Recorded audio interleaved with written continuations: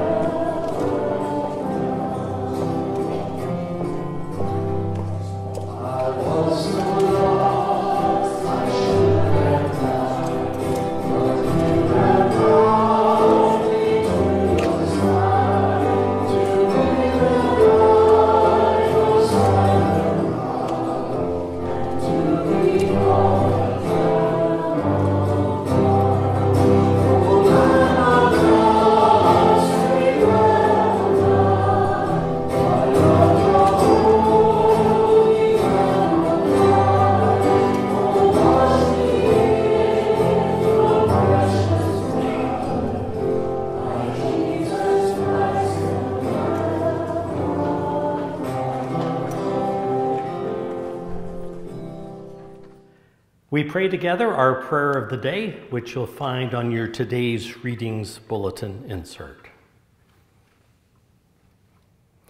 We pray together.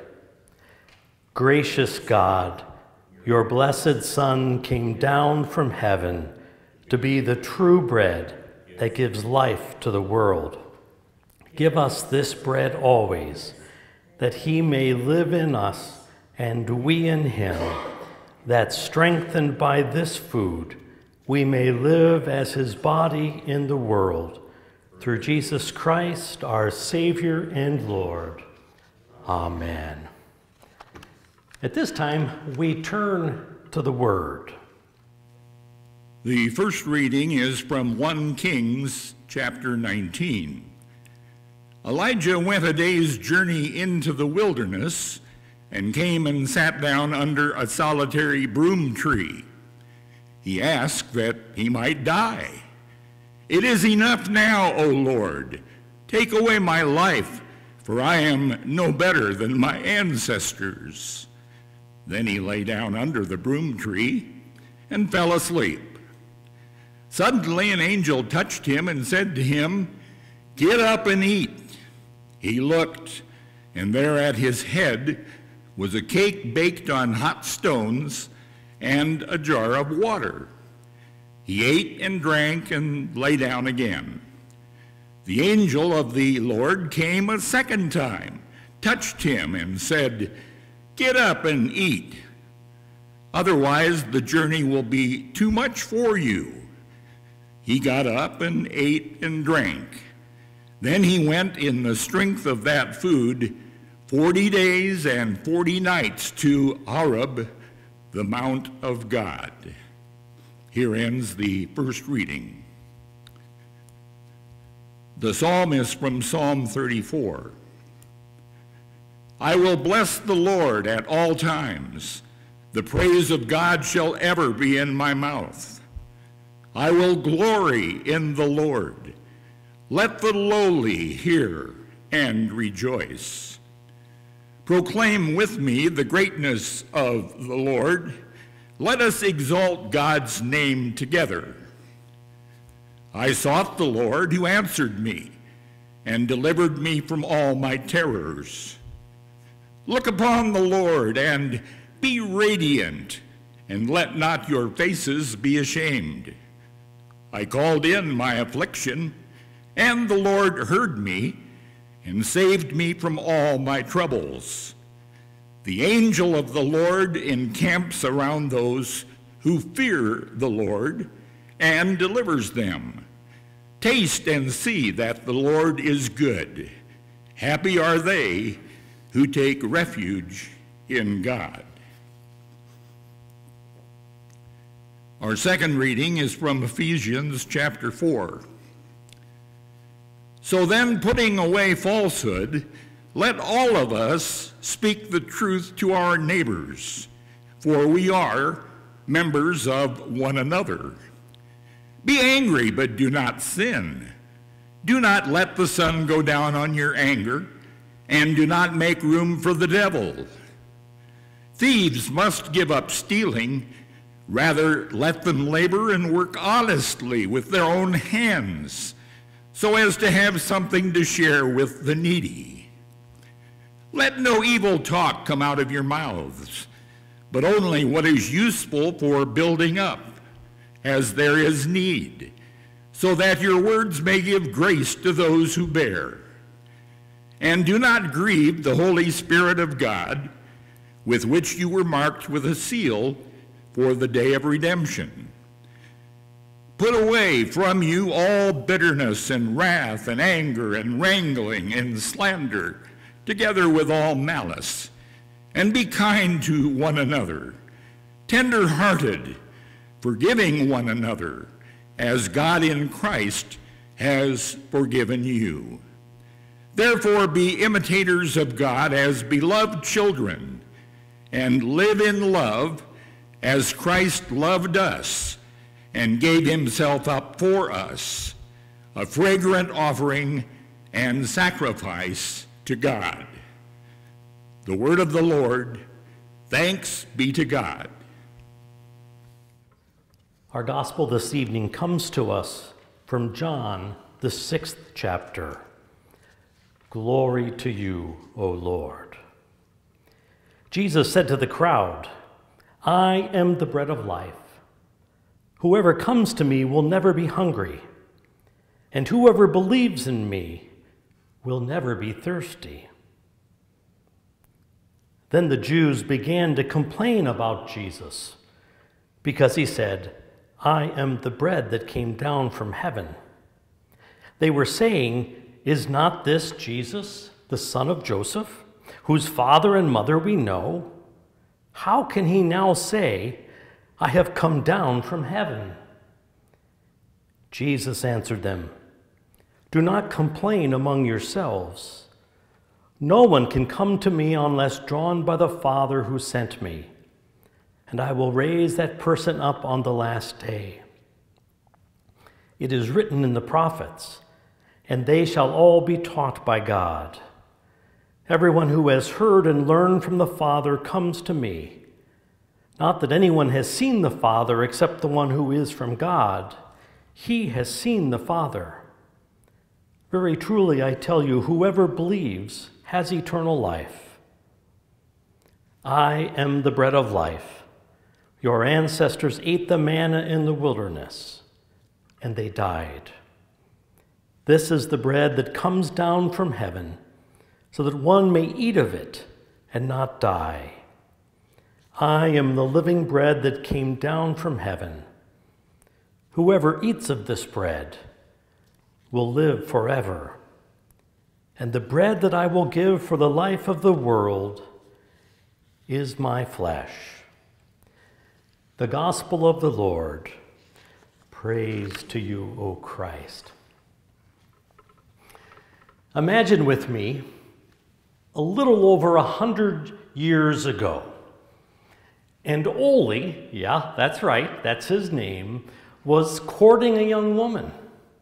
And as they had arranged for this particular afternoon, they were together out on a rowboat in the center of the lake. And Ole was rowing.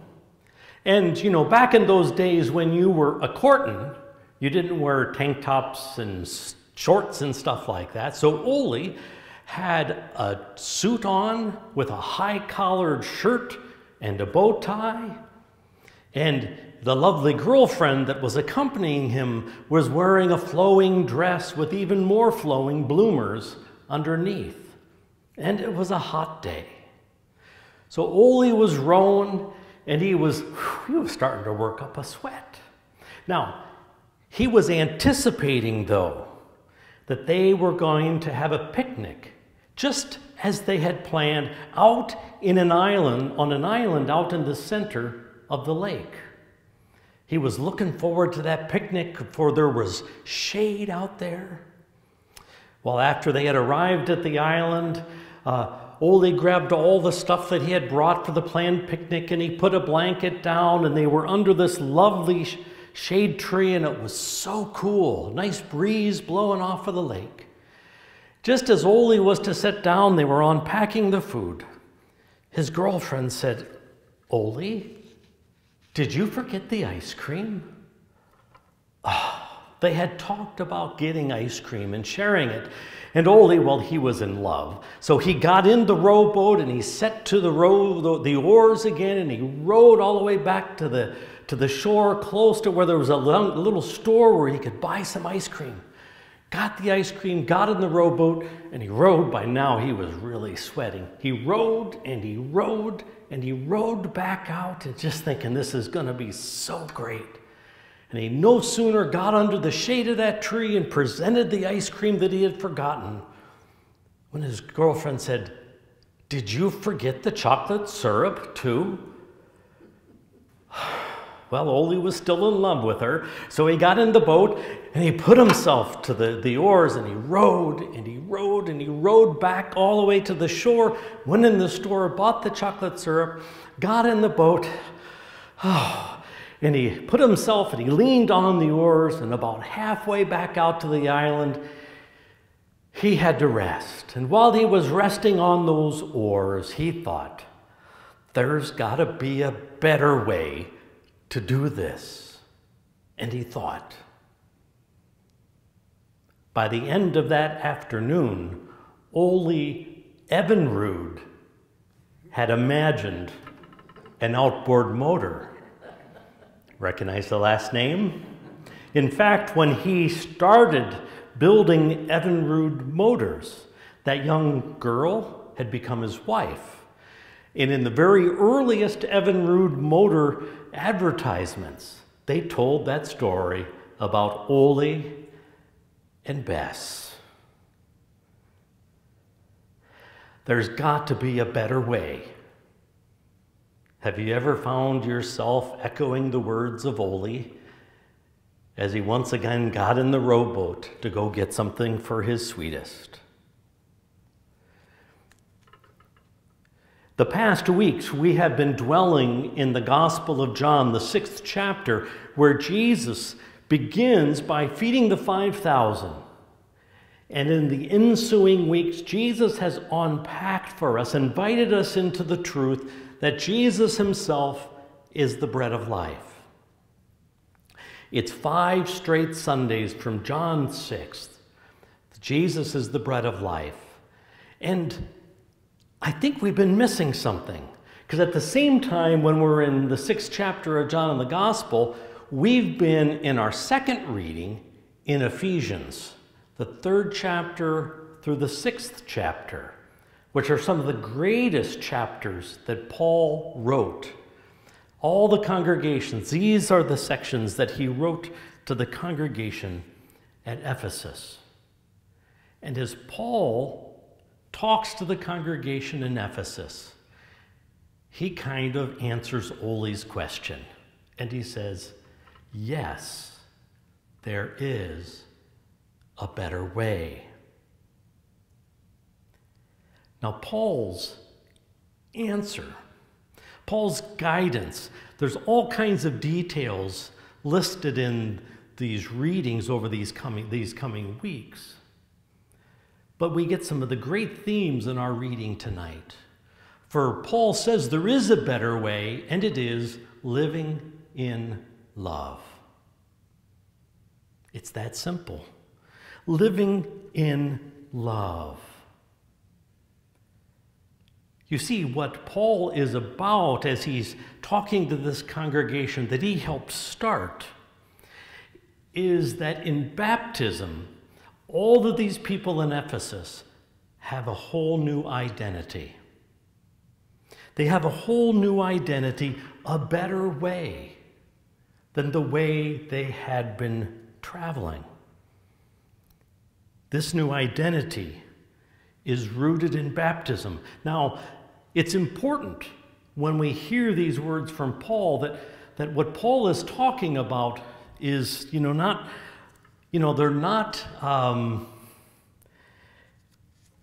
merit badges that we try to earn. They're rather marks of the life, the new life that comes to us from Jesus as a gift.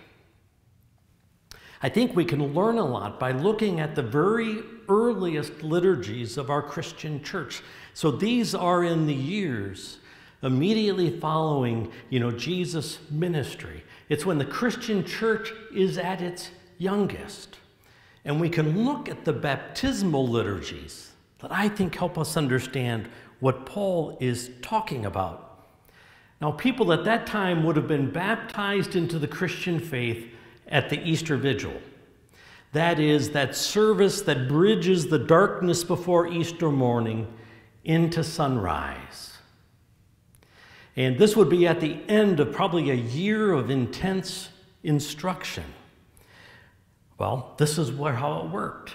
The candidates who had been preparing so diligently and faithfully, while it is still dark, would face the west, and they would denounce the forces of darkness. And then they would turn and face the east, and as the first rays of the sunrise would show, they would declare their allegiance to Jesus, who is the light of the world.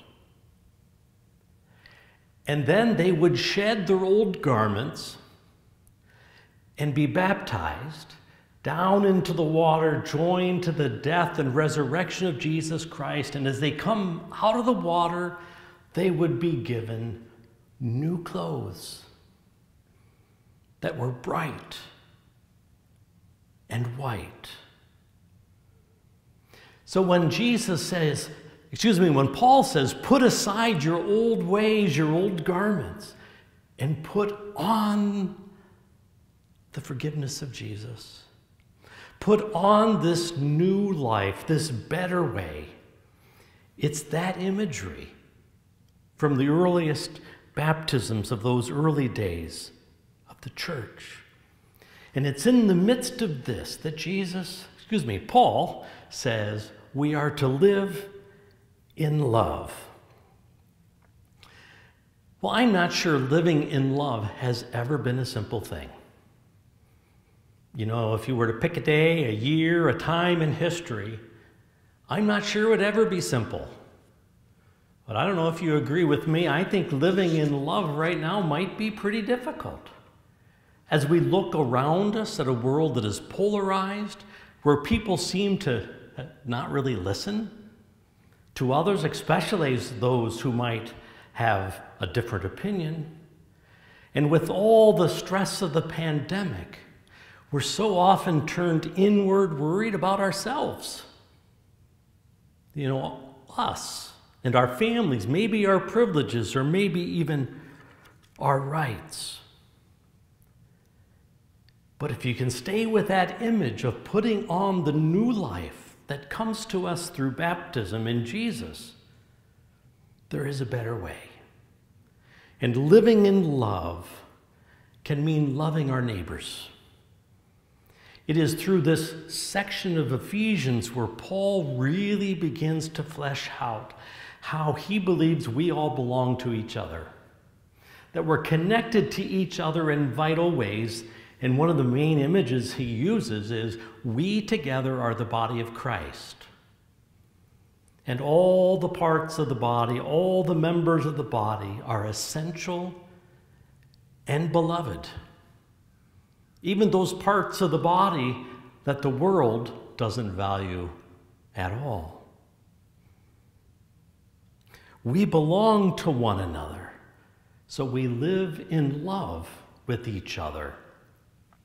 Now, just one way to think about that are the words that we use. It's also about our actions, but let's focus on our words. Paul says, in our words, don't dwell in bitterness, wrath, anger, wrangling, slander, and instead, rather build up one another, that our words might be kind, might be tender-hearted, might be loving, and might be forgiving. And then Paul reminds, just as Jesus has forgiven us.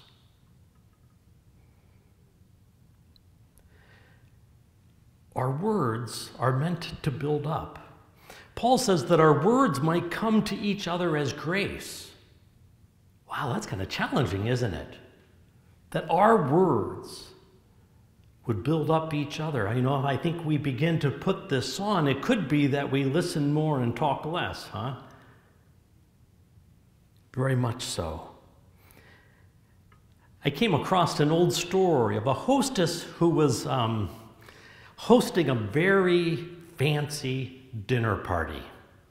You know, where the guests had all their appointed seating, and there was a guest there who was actually a famous actress who was seated at the other end of the table from the hostess. And being a good hostess, she was concerned that everybody would have a good time. And she looked down at this famous actress, and she wrote a note to the actress, and she asked that one of the servers would take it down to her. And the actress received this note from the hostess, but she didn't have her reading glasses, so she couldn't read it. So she handed it to the man, the guest to her right, and asked if he might read it out loud to her. And he agreed. And this, he says, it says, he read, "Darling, do me a favor and don't ignore the man on your right. I know he is a bore, but talk to him anyway." I think it's fair to say that the words in that note did not build up the man on the actress's right. You know, who of us hasn't done a boo-boo like that? Where we've spoken in a way that once uncovered or shared hurts someone's feelings, tears someone down, or divides people. Paul says, live in love and start with your words. Now, before I go on, I want to lift up one image from here that might have made you stop and think. It's in the next to last verse, I believe, and as Paul is talking about all this whole new way of living, he says then in verse 1 of chapter 5, "Therefore be imitators of God as beloved children, and live in love as Christ loved us and gave himself up for us, a fragrant offering and sacrifice to God." How do you feel when you're invited to be an imitator of God? Well, I think we need to kind of dig in just a little bit, because when someone is called an imitator in today's world, it's kind of often it's a negative thing, isn't it? That we're just imitating someone. Maybe we're mocking them, or maybe we're not authentic. We're trying to be something that we aren't. That's not what's going on here. It is a sense that as we have put on this new way of living is to be what we're wearing, to walk in this new way of life, in the way that Jesus has walked. Do you remember the name Yul Brynner? The actor, singer, director? He's won Academy Awards and Tonys, but he played one role that most everybody thinks of. When you think of Yul Brynner, what musical do you think of? The King and I, where he plays the king. And he had the privilege to play that role for many years. And people who were observing Yul Brynner when he was young, this would have been in the 1950s, I think, when the musical was first released, noticed that he had to really get into character, and he had to be made up and had to have all kinds of, he really needed to kind of act outside of himself. And as he played this role again and again and again over the years, they said as you watched Yul, it was less, he had to get into character, they had to use less makeup, because Yul Brynner slowly became the king. That's what it means to put on this new life and to imitate, is that slowly, bit by bit, we might become, right, who we are in the waters of baptism. And so, having said that, let's look at that second half of the verse, where it's talking about living in love is about a costly love. Because we live in love because Christ loved us and gave himself up for us. That loving deeply is not convenient. It's not simple. And often it is very costly. And yet, think about that. In baptism, we believe we're joined to the death and resurrection of Christ, that in loving we sort of die and rise to new life on a daily basis. Now, faced with this idea of living in love is about emptying ourselves, like Jesus emptied himself, to give ourselves, even sacrificially, is a little daunting. Like, what do we do? How am I supposed to do it? And I think sometimes we can get caught up. And instead, I would remind you of one of Aesop's fables. I'm not sure they read those anymore, but there's some great fables. And this is the fable about an old crow. And this old crow is out in the wilderness and is thirsty. Is very thirsty, hasn't had a drink in a long time. When the crow comes upon a pitcher that has a tiny little bit of water in the bottom. And the crow sticks its beak into the pitcher, but it can't quite reach the water. So what is the crow to do? So the crow slowly begins to pick up pebbles and drop them in the pitcher. Now, as that pitcher accumulates pebbles, what's going to happen? Yeah, the water level rises until the point the crow can have a drink. I understand that this is how living in love, even costly love, often works. In little, tiny ways. Things we may think are seemingly insignificant. A kind word, a kind action, forgiving, being tender-hearted, speaking well, and building up one another, working towards the unity of all, are like little pebbles that eventually make a big difference. Small deeds done in love and kindness make a huge difference. So Paul answers Ole's question tonight. There is a better way, and that is living in love. Amen.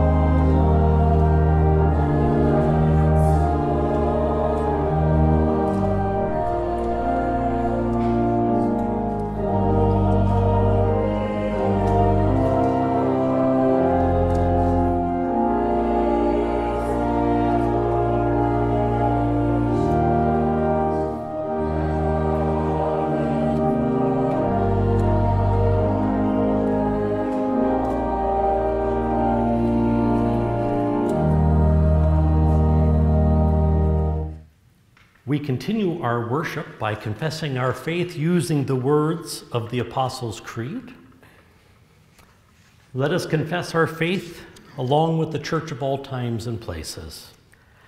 I believe in God, the Father Almighty, creator of heaven and earth. I believe in Jesus Christ, God's only Son, our Lord, who was conceived by the Holy Spirit, born of the Virgin Mary, suffered under Pontius Pilate, was crucified, died, and was buried. He descended to the dead. On the third day he rose again. He ascended into heaven. He is seated at the right hand of the Father, and he will come to judge the living and the dead. I believe in the Holy Spirit, the Holy Catholic Church, the communion of saints, the forgiveness of sins, the resurrection of the body, and the everlasting. Amen. We enter into our prayers of intercession. Each petition closes with the words, God in your mercy, and you're invited to respond with the words, hear our prayer. Let us pray. Rooted in Christ and sustained by the Spirit, we offer our prayers for the church, the world, and all of creation.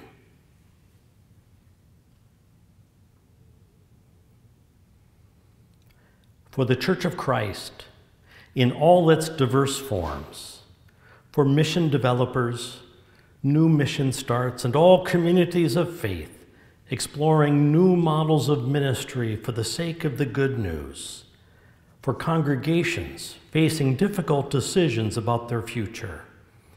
God, in your mercy, hear our prayer.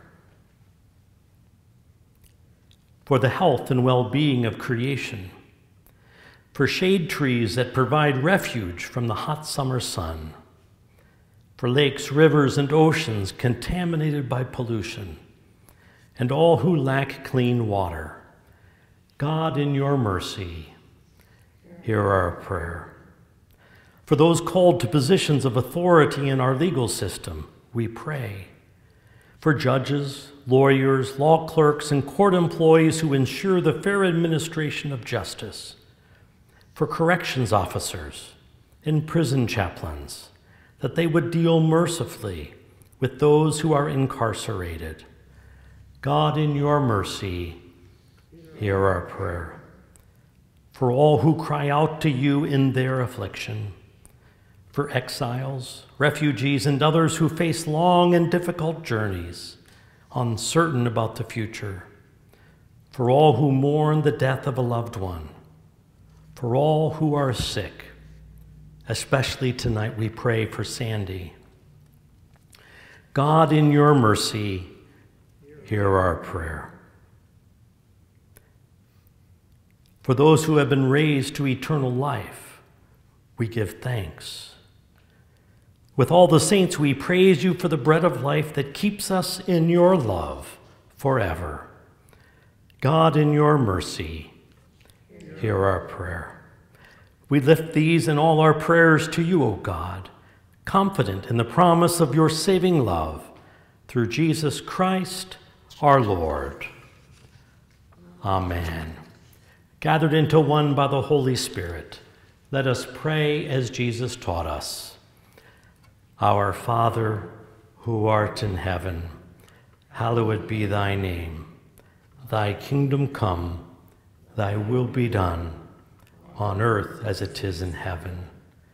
Give us this day our daily bread, and forgive us our trespasses, as we forgive those who trespass against us.